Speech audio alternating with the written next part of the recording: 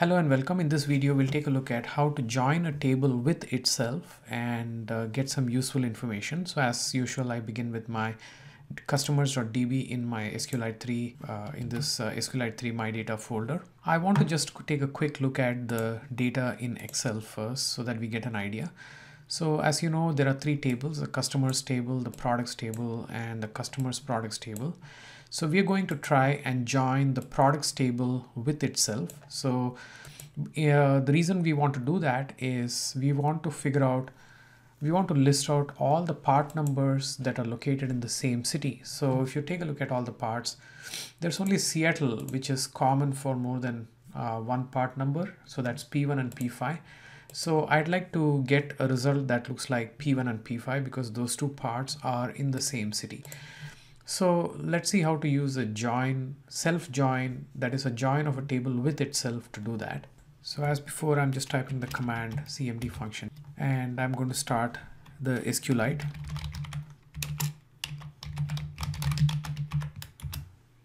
And take a look at the schema. You have customers, products, and customer products. So for the products, you could do something like select, let us say PNO, that's what you want, and PNO, that is you want both those fields to be the product numbers, but I'm just going to call this a.pno and I'm going to call this b.pno. Just bear with me for a second and the reason will become clear. And I'm also going to put a.city, b.city just for the sake of information. And now next I'm going to say from, I'm going to use the same table twice. So I'm going to say products A, products B. So that means what I'm doing here is I'm calling the same table products as A and I'm calling the same table products as B in this query here. And that's where the A and B come from.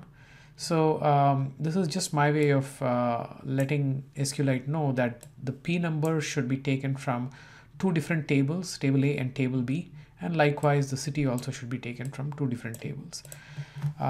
So I do this here. So now what it will do, what SQLite will do is it will take the products table and join it with products table again. Supposing I just ran this, okay? Supposing I just ran this. So now I'm going to get all possible combinations of tables of parts with each other, even if there is no connection, if there is no common city between the two parts. So to prevent this from happening, I'll modify my query a little bit. So I'm going to say select and from products A, products B, where A.city equals B.city. And now I ensure that the city is common between the two for the two parts. So for example, rows like Atlanta and Seattle will not be selected because you want to make sure the city is the same. So supposing I run this, okay, it's a little better, but not really as good as we want, because you can see here, so P1 and P1 is a record here that says Seattle and Seattle, and that is not something we want because it says something trivial. It says the part P1 is in Seattle and the part P1 is in Seattle. So what we want is something like P5 and P1. Now this is saying something new, or even this one, P1 and P5. This is saying something new in that P1 is different from P5 and they are in the same city. So I want to filter out the trivial cases. So let's say